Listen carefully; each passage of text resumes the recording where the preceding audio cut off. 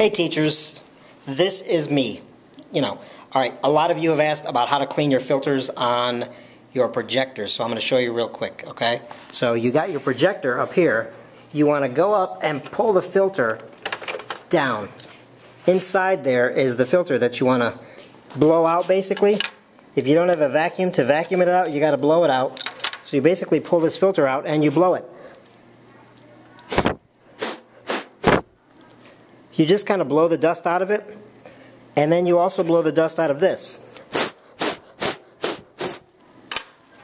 After you do that, you install it back into the projector, and pretty much you're done and you're ready to go with, you're ready to go and not burn out your bulb or not overheat and burn your projector out.